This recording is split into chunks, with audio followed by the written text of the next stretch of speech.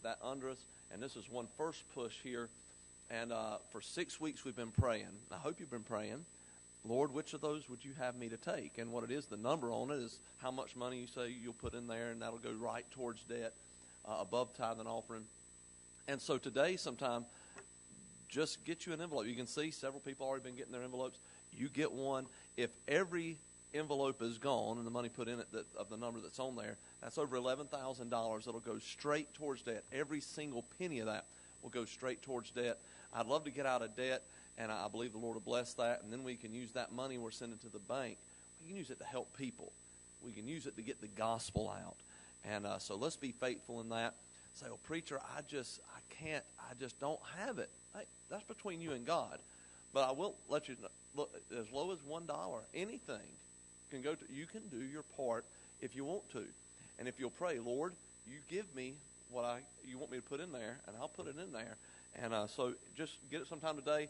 Turn those in. You can turn them in before if you want to, but it's not for another 2 weeks that we set aside. This is the 2 weeks, or the week that we take it up. And so you be praying about it.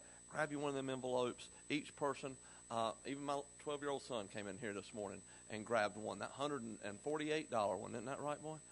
No. But you be praying about that. Hey, if you love Jesus, say amen. Hey, there's a whole lot of people sick, all right? If you are even close to being sick, if you feel like you might be, if you're thinking about getting sick, please don't shake my hand, all right? I know standing back there, sometimes at the door shaking hands. And I really need to stop watching the line as it's coming towards me, because I invariably look back and see somebody, they're about 3 people away, and they say,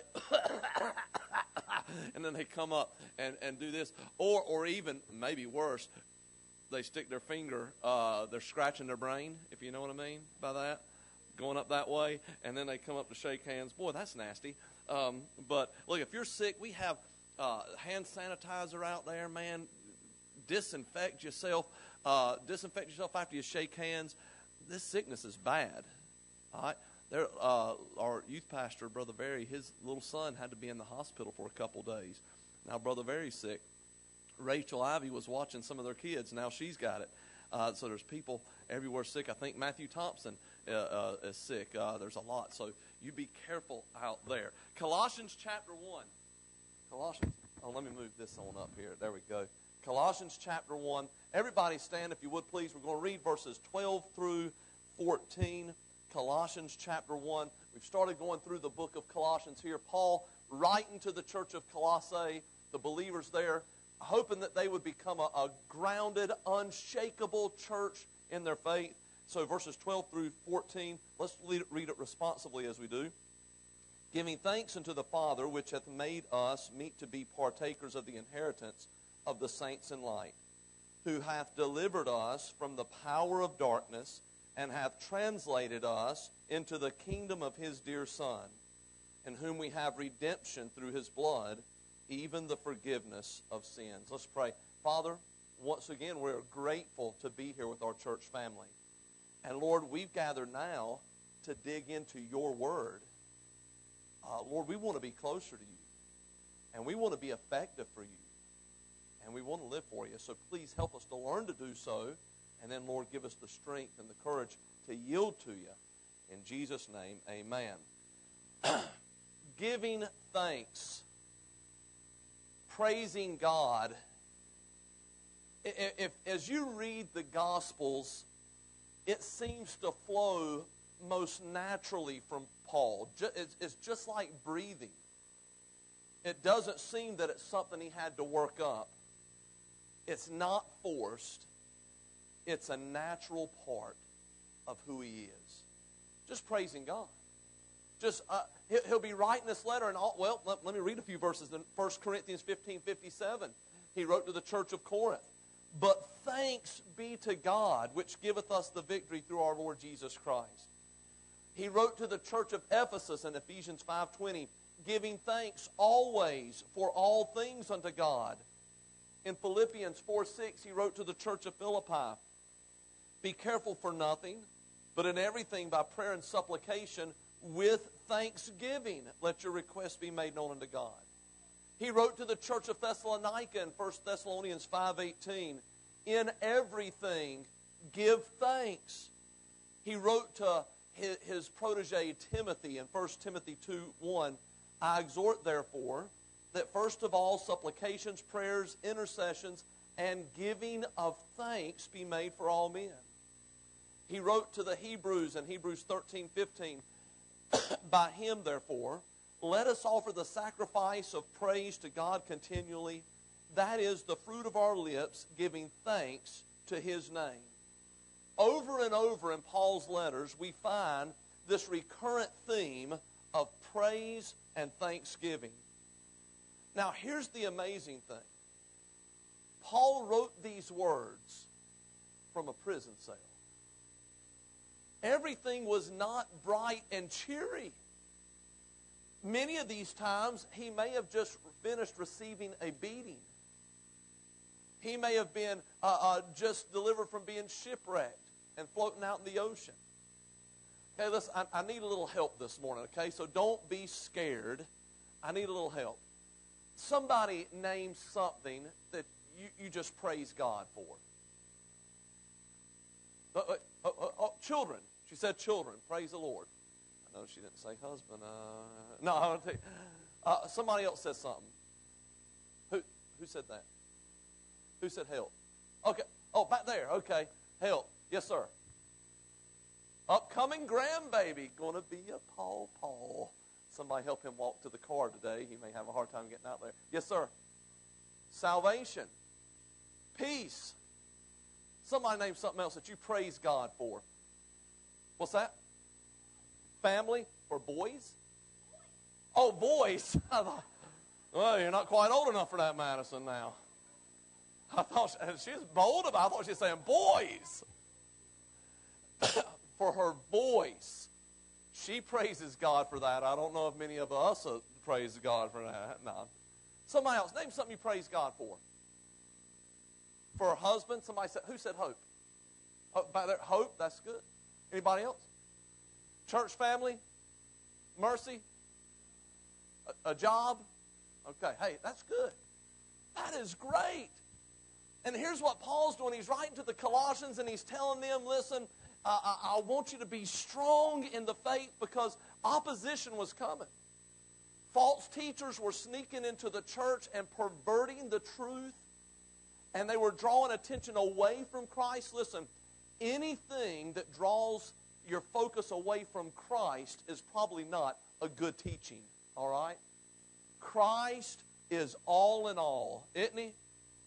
I'm glad 4 or 5 of you agree with that. Now, I want you to notice something here. The vast majority of the things we praised God for, and are good things that we ought to praise God for. Okay. Ms. Batchel praised God for her husband. Ms. Fulgham praised God for her children. Some praise God for health. Some praise God for a job. Man, those are great things. But there's one thing in common with all those things. Anybody know what it is? There's something you can lose. Now, here Paul is. I want you to think about this. Paul is in prison. To our knowledge, he can't praise God for a wife. I don't think he had one.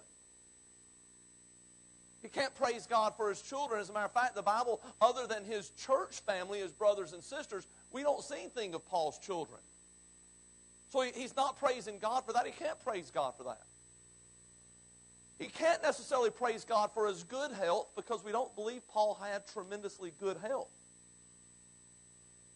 I don't know that Paul could praise God for the abundance of friends. It seems like there were more people trying to kill him than were trying to help him. Yet, in spite of all those things, we find Paul over and over praising God. I praise God for my wife and for my children. I think one of the most painful things, I've never experienced it, and it may happen one day, I hope not, but experiencing the loss of one of those that are so dear to me. But if I lose that, does that mean that I can't praise God? Paul writes to them, and he says this in verse number 12, giving thanks unto the Father. And then he gives them three things that he is thankful for. And get this, these are three things that cannot be undone. These are three things that cannot be taken away. Three things that are eternal. And that is why Paul, even in prison, and look, it's not like the prisons we have nowadays. This was like a dungeon. Rats running around, muck and mire. Maybe people had used the bathroom in there, and there he is laying in it, and it just a nasty, cold, dark, dank, smelly place. And yet, even in those circumstances, Paul says, listen, I'm praying for you in Colossae. I've never even met you, but you are my brothers, and you are my sisters, because we have the same Father. And then he says this, giving thanks. Here he is in prison. And many of the things that we named, not all, we named some things that were eternal, but many of the things we named, he didn't have. And yet Paul is thankful. And Paul praises God. Do you remember what him and Silas did at midnight when they were in prison? What did they do at midnight? They prayed and sang praises to God. Man, what a testimony. How in the world? Let me ask you this. If you were thrown into prison innocent, into a dreadful atmosphere, would your natural inclination be to thank God? Or would it be to be angry? Or to have a pity party? Or to shake your fist at God, or even to doubt God and say, boy, I don't understand how God could let this happen. That's how we do. Many times when one of the things that we praise God for and we're thankful for, but it's something that's temporal, and it's taken from us. And because all our eggs were placed in that basket, we forget to praise Him. We become frustrated. We become depressed. We become angry. We become bitter. We develop this hopelessness in us. I want you to notice something else about Paul. His prayer was not to be delivered from the prison, but rather that he would be able to one day stand before Caesar in Rome's highest court. Man, my prayer probably would have been, Lord, get me out of here. But that wasn't Paul's prayer. Paul's prayer was, okay, look, I'm already in prison. I'm already in Rome's judicial system. Hey, let me stand before Caesar because I want to share the gospel with him. When death came, he didn't run and hide. He welcomed it once again with praise and thanksgiving. How did he do that?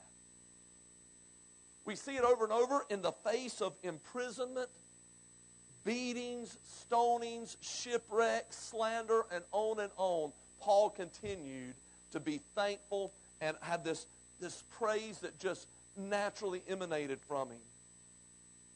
In the face of hardships, hunger, thirst, being on the run for his life, fears, betrayals, how could Paul so readily praise God? For what was Paul so thankful? Let me give you a few things. Look in verse number 12. Giving thanks unto the Father, now look at this, which hath made us meet to be partakers of the inheritance of the saints in light. Paul said the first thing I'm thankful for is this right here. For being remade. Now stick with me here. I'm thankful for being remade. Paul knew that he had been a sinful man. In 1 Timothy 1:15, Paul remembers who he was before he met Christ. Do you remember who you were before you met Christ? Listen to what he says. This is a faithful saying and worthy of all acceptation. that Christ Jesus came into the world to save sinners. Now, wait, listen. Of whom I am chief. Paul said, man, I'm so thankful because I remember what I was before I met Christ.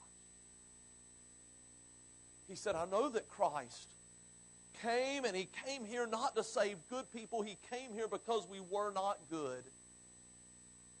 And he came here to save sinners. And I want to tell you something, believers in Colossae, of all the sinners he came to save, Paul said, I was the worst one. Paul was responsible for the death of Christians before he became a Christian. Paul was responsible for the imprisonment of Christians.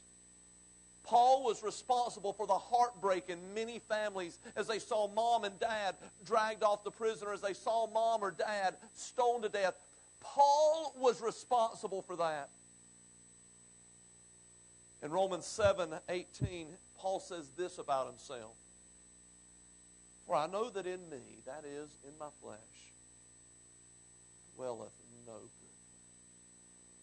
For the will is present with me, but how to perform that which is good I find not. Paul said, look, in and of myself, there's not one good thing about me. Let me tell you something. Without Christ, every one of us are lost sinners without hope. Christ is all that makes the difference. Unity Baptist Church is none of our salvation.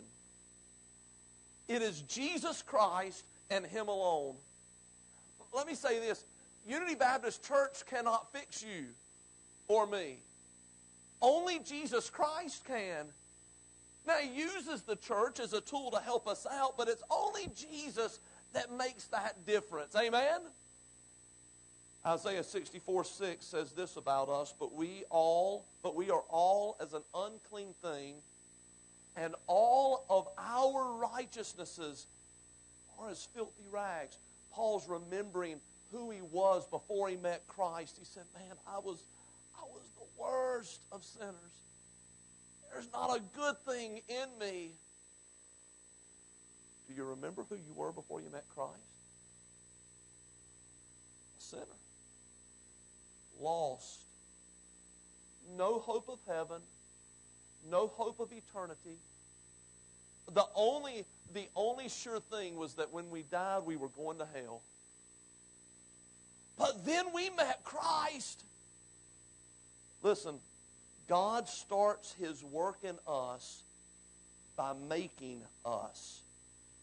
That term there is only used here and in 2 Corinthians 3:6, where it says, who also hath made us able ministers of the New Testament. It literally means, when he's talking about being made, let me read that again. Who, giving thanks unto God the Father, which hath made us to be partakers of the inheritance. It literally means to make sufficient or to render fit. 2 Corinthians 5:21, for He hath made Him to be sin for us, who knew no sin, that we might be made the righteousness of God in Him. Our sin had disqualified us from being partakers of the inheritance. But Christ qualifies us. Look, you can come to church every time the doors are open, and when they're not open, you can break them down and come anyways. You can be baptized till the tadpoles know your social security number. You can do all kinds of good things. You can carry around a family Bible instead of a big one. You can do all these good things, but listen, that does not qualify you to be a child of God. Only Christ does. And Paul, he says, boy, I give thanks. And he's teaching the Colossians, the believers in Colossae something here. He says, here's why I give thanks. Because God made me someone who is unworthy, someone who is unfit, someone who is unqualified to be a child of God. There's nothing I could do of my own to be a child of God. Jesus Christ He qualified me. He made me fit. It talks about the inheritance. Peter refers to this inheritance as something that is incorruptible, undefiled, and that fadeth not away. Listen, the temporal things we praise God for, and nothing wrong with that, we ought to be thankful and praise God for them. Those things, however, will fade away. They'll be corrupted with age, but not our eternity in heaven, this inheritance. The inheritance of the saints in light is what he says right there. It's literally in the light. Throughout the New Testament, Paul's use of light is descriptive of God and his presence. It is the absolute opposite of darkness. So here's what he's saying. God has made me fit to dwell in his presence for eternity. Anybody out there? Okay, here's what let me come down here and break it down. Paul said, basically, I was a rotten, low-down, filthy, corrupt, scummy sinner on my way to hell. With no hope, no chance, no way to get to heaven. But then I met someone by the name of Jesus. And he became, for me, when he hung on that cross, he became the dirty, rotten, low-down, despicable, scummy sinner. And he, through his death, burial, and resurrection, when I placed my faith on him, he became the sin for me so that I could become his righteousness. He said he switched places with me. And he said, boy, I'm so thankful because I remember I was a religious man, but I was a sinner, and I had no hope of heaven, but Christ made me worthy. Listen, if you have trusted Christ as your Savior, you need to realize who you are. If you have trusted Christ as your Savior, you may sin, but you're no longer a sinner. You are a saint. You have been made a child of God. You have been made righteous in the sight of God. He goes on here. In our glorified bodies, we who were once lost in sin and slaves to darkness will be equipped. We are equipped to stand in the presence of his glory. We will get to stand in the presence of a holy God one day. Is that a good thing, folks? Okay, well, don't be scared to grunt or something. Hey, did Carolina win their basketball game last night? I thought that might get some cheering out of somebody. I thought maybe it's more interested in that than Jesus. I wasn't sure. Okay, now look, verse 13. Here's the second thing that Paul was thankful for. First thing is he remade me from a sinner. He made me his child. Now look in verse 13. Here's the next thing. Who hath delivered us from the power of darkness and hath translated us into the kingdom of his dear Son. Okay. Boy, this is good. So first he said, I'm thankful that I've been remade. Now he's saying, I'm thankful because I've been rescued. On the cross, in dying, Jesus Christ rescued me. 1 Corinthians 15, 55 through 57, listen to this. O death, where is thy sting? O grave, where is thy victory? The sting of death is sin, and the strength of sin is the law. But thanks be to God, which giveth us the, what? Victory through our Lord Jesus Christ. He said, man, I was lost in sin, but he rescued me and hath translated us. Now get this. That word translated, it means to move from one place to another. It gives the picture of an eastern ruler who would uproot his vanquished enemies and carry them away to another place, much like the Babylonians did with Israel and when Daniel and Shadrach, Meshach, and Abednego were there.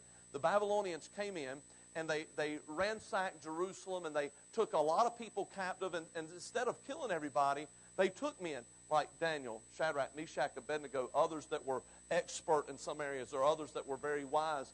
They took them, and they took them back to their own country of Babylon, and they educated them there and integrated them. They made them Babylonian citizens. Paul says here, I've been delivered. I've been translated. He said, I was on my way to hell, but Jesus Christ came and He saved me, and He made me, I'm no longer a child of the devil. I'm a child of God. I am a citizen of another country now. That's heaven. And not only am I a citizen, but I am joint heirs with the Son of God. This is what God has done. He's removed us from Satan's darkness and placed us in His own kingdom. I am one of His citizens. I'm one of His children. In Acts 26:18, to open their eyes and turn them from darkness to light and from the power of Satan unto God. Paul said, look, he remade me, but then He rescued me. There was nothing I could do on my own. He threw out the lifeline, so to speak, and He dragged me out of certain hell. By the way, once He remakes you, you become His child. That is something that is undoable. It is undoable. My son Carson here, who just woke up, he wasn't asleep. He was about to, though. My son Carson, let's say he gets older, and he says, Dad, I'm sick and tired of you mentioning my name from the pulpit. And I'm out of here, man. I'm leaving. I'm going to China. They have good food there, by the way. I'm going to China, and you're not my dad anymore. Oh, that'd be heartbreaking. Here's the thing, son. My blood flows through your veins. There's nothing you can do to change it. You are stuck. I've been made His child. That's something that can't be taken away from me. Throw me in a prison, I'm still His. Persecute me, I will not enjoy it one bit. I'm allergic to pain. It makes me break out in tears. But you persecute me, I'm still His. You can't change that. Take away my house, take away my family. Look, that would hurt, that would be devastating, but I'm still His. I've been remade. I've been rescued. Look, do what you want to. I can't go to hell now. I've been rescued. I'm on my way to heaven. Hey, here's the last thing. Verse number 14. All right, read it here with me. Look at it with me. Verse 14. So first, remade. He said, I'm so thankful I've been remade. I'm so thankful I've been rescued. Now look at verse 14. In whom we have redemption through His blood, even the forgiveness of sins. Paul said, here's what else I'm thankful for. I've been redeemed. Look, if you've trusted Christ as your Savior, you have been remade. You have been rescued. You have been redeemed. You're a child of God, and that ought to shape every area of your life. Redemption. It means the liberation obtained by the payment of a ransom. We see this in the book of Hosea, the Old Testament. Hosea was a prophet. God would use the prophets many times and things in their life as a picture to Israel. And God goes to Hosea and He said, Hosea, look, I want to use you as a picture of my love for my people. I want you to get married, Hosea. Oh, man, yeah, that's great, God. I want you to get married to a prostitute.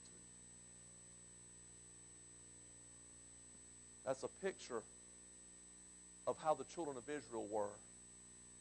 They were corrupt. They had defiled themselves. He said, Hosea, I want you to marry a harlot. So Hosea did. In spite of her imperfections and in spite of her shortcomings, Hosea loved her. And then she left. She just left. They had some children. She left him. She went back to her old life. Hosea is out and about one day in the city, and he sees his wife, who had left him and the children, being sold as a slave, who would most likely be used as a prostitute once again. Hosea steps up in the crowd as they're taking bids for this lady who had defiled herself and who had done so wickedly. They're taking bids, and Hosea raises his hand. He begins to bid. Others bid against him, and he bids, and his wife just looks at him. Why is he doing that? Why would he want me back? Well, I was horrible when he found me. I treated him horribly afterwards. I left him and my children. I've gone out and done more wicked things. And Hosea, he continues to bid until he wins the bid. And he takes her back home. And he loves her again. He redeemed her. He set her free. He purchased her back to himself. Paul said, I'm so grateful because that's what Christ did for me. He came for me not because I was good, but because I was wicked. I was lost in my sin. And he purchased me with his own blood. He purchased my freedom with his own blood. The thousands of sacrifices in the Old Testament times, the rivers of blood that was shed could not redeem the people of God from their sin. It could not. It wasn't priceless enough to purchase them to God. Paul had called those things, those feast days and those sacrifices, he called them a shadow of things to come. They were a shadow of the coming Christ. Listen, the shadow of a key cannot set a prisoner free. The shadow of a meal cannot feed a hungry man. And the shadow of Calvary, which is what those other things were, those Old Testament sacrifices, they could not redeem a sinful man. And so Jesus Christ, the living Son of God, came and shed his blood for us to purchase us, a sinful people, back to himself. Hebrews 9:12, neither by the blood of goats and calves, but by his own blood he entered in once into the holy place, having obtained eternal redemption for us. Now look what it goes on to say. Even, get this, the forgiveness of sins. Forgiveness of sins, we speak of that so casually. We don't really think about it, what it really means. Oh, well, hey, I'm forgiven. We say it flippantly and casually. But think about the burden of sin and guilt. Many people with physical ailments and even in mental and emotional ailments, a lot of that has to do with this thing called guilt. Secular psychologists, they have no answer to the problem of guilt except to shift the blame to someone else. Well, you're doing this because your parents did such and such. You're doing this because your mom or your dad did. You're doing this because of your children. You're doing this because of work. And they shift the blame. But let me tell you something. They're not far off the mark, for that's exactly what God did. He shifted our guilt, every bit of it, to someone else, Jesus Christ. Leviticus 4, when Moses is writing about the sacrifices, he speaks of a place called the clean place, where the ashes of the Old Testament were poured out. They had offered that sacrifice, and they had taken the ashes from that sacrifice, and they had take it to the clean place, and they had dump out those ashes. Ashes show us that the fire has done its work. The sacrifice had been completely consumed. Now, a hot ember can be stirred again, right, into a flame. Anybody here ever heat with wood stove or anything? You know, you pile it full of wood at night, and the next day you go in there and you open it back up and you stoke them hot embers, throw some more wood on it, and it becomes a fire again. But you can't do that with just ashes. Ashes cannot be made to burn again. It's done. Such is God's forgiveness. Listen to what this man named John Phillips said. Our guilt, once dealt with at Calvary, is as dead as the ashes of the sin offering. Dead. Our guilt is dead. Our guilt is utterly dead. Never again to be rekindled into tormenting, consuming flame. As a child of God, those things in my past, they are in my past. And though I was guilty then, I'm guilty no longer. My guilt has been burned. My guilt is dead. I am totally forgiven. No, hey, the Lord's not going to say to me now, hey, Ronnie, remember that time when you was a young man and you used some language you shouldn't have used? No, I'm forgiven. I'm forgiven. He's not going to hold over your head the time you got drunk or the time you got high and the time you did something that you shouldn't have done, that bad decision you made and that bad choice you made. No, once it's under the blood, look, that is forgiven, so stop carrying it around with you. Well, I could just never. I just can't serve God because of all that in my past. No, listen, when He forgives,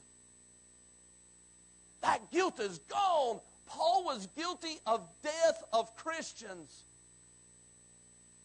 Now he's writing from a prison and he says, boy, I'm so thankful. I'm so thankful. Why are you thankful, Paul? You're in a prison. Yeah, but I know who I am. I know who I am in Christ. I'm one that has been remade. I'm a child of God. I'm one that is redeemed. I've been purchased back by the blood of Christ. I'm one that has been rescued, and it shaped Paul's whole life. And I really believe that's why in every letter he writes, you find him talking about praising God and giving God thanks. Because he knew, as bad as it is, yeah, I've been shipwrecked. I've been floating a night and a day in the ocean. I've been beaten with rods. I've been beaten with whips. I've been thrown into prison. I've been stoned and left for dead. Praise God. Why praise God, Paul? Because there's one thing they can't take away. He is mine, and I'm His. Paul's prayer was that his fellow believers would live in the victory and strength that are found in God. It was also that they would live lives grateful for being remade and rescued and redeemed. Let me ask you something. Have you trusted Christ as your Savior? There's nothing complicated about that. He did all the complex stuff. The only way to heaven, there's got to be a time where you realize, man, I'm a sinner on my way to hell, and I need a Savior. And at that time, with all your heart, you call on the Lord Jesus Christ, placing your faith in Him. And listen, at that moment, boom, you become His child. He rescues you. He says you're no longer on your way to hell. He redeems you. You no longer belong to darkness and to sin and to the devil. You belong to me now. I've purchased you with the blood of Jesus Christ. Have you done that? Have you trusted Christ? Say, yeah, preacher, I have. Okay, then why? Why do we continue to live as slaves to sin, guilt, and death when we've been made righteous? Why do we continue to live under the guilt that has already been taken for us? Why do we live as slaves when we've been set free? A child of God. And Paul, once again, he's writing to the Colossians. He's teaching them some things. Hey, realizing these things and holding on to these things will help you be unshakable. When that false teacher comes along, you'll know, no, that's not right. And when a hard time comes along, it's not going to blow you off course. Why? Because you know you're a child of God. We have been made a child of God. If you've trusted Christ as your Savior, we have been rescued from sin, guilt, death, darkness, and on and on. If you've trusted Christ as Savior, we've been purchased and made not only citizens of His kingdom, but joint heirs with Jesus Christ. So listen, church, let's live in that victory, clinging desperately and hopelessly to our Savior, Jesus Christ. You can bow your head and close your eyes, please. Father, I want to thank you. This world, as